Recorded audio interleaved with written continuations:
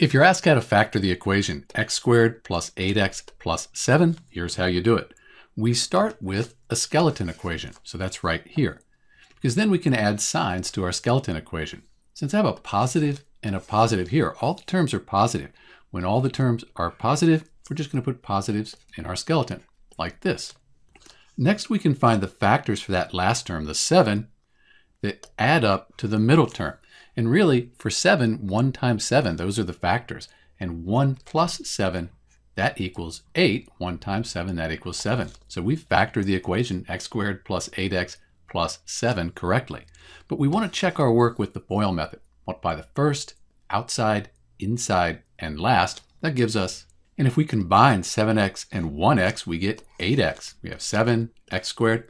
Same thing we started out with, so we factored x squared plus 8x plus 7 correctly.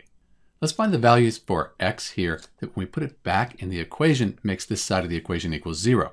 0 equals 0, that's a true statement. We say x plus 1 equals 0, so we add a negative 1 to both sides. X equals negative 1. X plus 7, that equals 0. Add a negative 7 to both sides. X equals negative 7.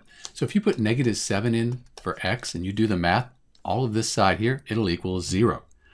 Likewise, if you put negative 1 in for x and do the math, this side of the equation, it equals 0. And if you use the quadratic equation, you'll get these exact same numbers here. This is Dr. B factoring the equation x squared plus 8x plus 7.